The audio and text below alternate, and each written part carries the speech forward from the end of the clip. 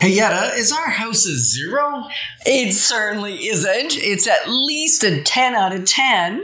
I know it is beautiful. Moving forward with the Decker team. Moving forward together with the Decker team. So we're excited to welcome you to another episode of Life's Inside Track. And today we have a special guest. It's not just my sidekick, Ken Decker. It's also Steve and Kevin from Watercolor. And so we're super excited to have them here because this is a topic that we didn't even know that much about. We knew some, but not enough. And so you get to have a sneak peek into understanding this whole concept of net zero. And we're excited because we're going to get to share tips, techniques, thoughts, and tools that we all need. We all deserve. You, I, everyone. So we can turn our house into home, our families thrive, and we live the best life possible. Today, we're going to consider why do we want a net zero home? Like, what is it? And why is it the home of the future? Mm-hmm. So we're going to turn real quick to the experts in the room. Right. So Kevin, I think, has the definition for this. What is a net zero home or a net zero ready home? Well, in the simplest terms, it is a symbol of quality and excellence around the construction, the design, the construction, the testing, and the certification of the home for how it's going to live, how it's going to be livable and comfortable. Okay. And the net zero, because, we usually think of a 5-star rating or gold status or platinum status. Or 10 out of 10. But zero, why zero? Well, the zero really speaks to the efficiency of the home, the amount of energy that home is ultimately going to consume, not just in your comfort, but in your living.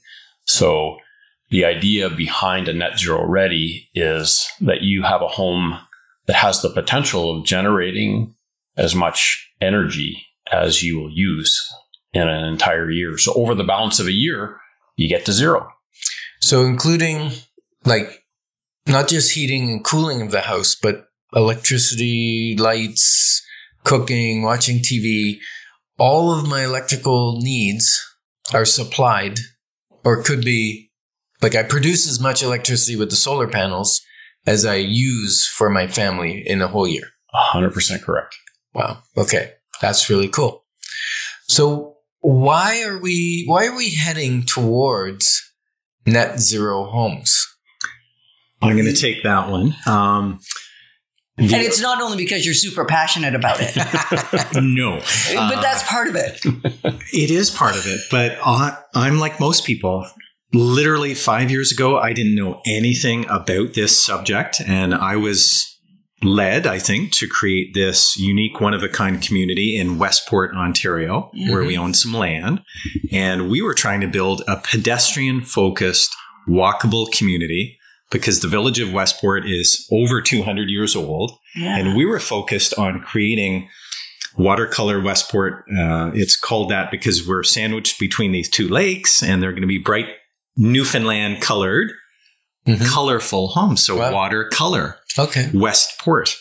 But then when I learned about building net zero ready homes, I got also really excited because, as one of our consultants wrote in 1972, in Popular Science, our American friend Al Trellis wrote, "The electrification of cars and homes is the only thing that is going to save this planet."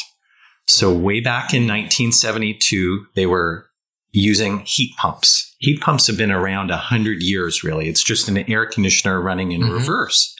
So this idea of getting to net zero, a house that uses zero energy by virtue of all these upgraded, proven technologies, I felt was really important because I believe in the creation mandate that we are to care for the earth. So I think this is a really big deal because you're either going to build a net zero ready home, ready for solar panels, or 99.9% of the new homes being built today are being built obsolete. And it doesn't have to be that way. Yeah. So if we can build, and I think I saw one on one of your slides on your video, where the actual consumption of energy of a home was going down in halves. Like From 1970 to 1990 and then to 2020. And then the thought is that it's going to be half again by 2030 or 2035. Right. Which is incredible. So why not build all homes like that? Agreed. Why not? Great We are answer, Kevin. absolutely desiring to encourage both consumers to ask for it and builders to build it. There's absolutely no reason. It's all proven technology. This is not new. Canada has been a leader in building science for 50 years, looking at how do we build better homes. And better doesn't mean you have to give up anything. You actually gain. And that's the beautiful part of it. And we can pull that apart. But the really great part of the storyline is that, as you say, not only are you getting more cost-effective living, but you're getting the gain of living in a more comfortable home. Right. Now, it must cost more to build a house that is super efficient.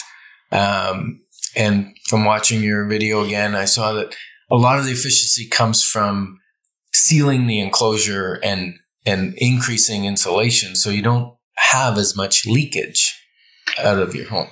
And on our average price of our homes, we're building homes from $599, bungalow semis, about 1,000 square feet. The cost is almost, you might say, negligible.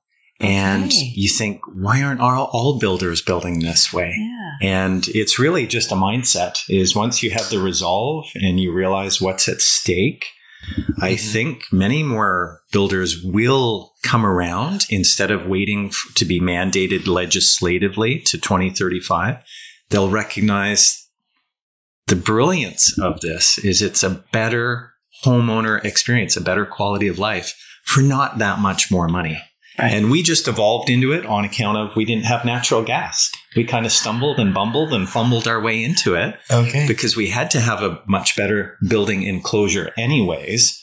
So that's why for us, being on electric heat, or in our case, heat pumps, it wasn't really that much more.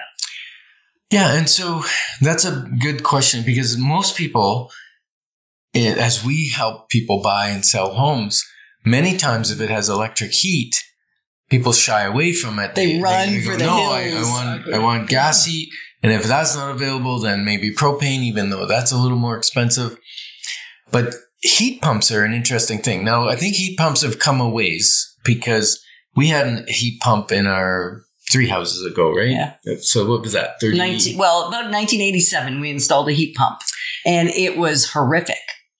But the bottom line is we also didn't have the enclosure to support the heat pump. And that was an incredible learning I got from watching your video. It's not the heat pump in a conventional house won't really help us that much. I think that's very wise. What's interesting is that technology has advanced so much that an NRCan, Natural Resources Canada, did a study across the country. So all climate zones, all housing types, from existing houses to new houses to net zero ready houses, and said in 2020, even at the energy prices in 2020, which we know have gone up a lot, even in 2020, NRCan said that we'd crossed the tipping point where an electric air source heat pump, so a cold climate air source heat pump, that threshold got crossed in 2020. And that was, as you say, Yetta, it's before we saw the escalation in the fossil fuel prices. Okay. So that's amazing. That's phenomenal. So it used to be that going green used to cost you extra dollars. The question is the future greener for you? And we're grateful to be your partners moving forward towards wealth, wisdom, and worth. Moving forward with the Decker team. Moving forward.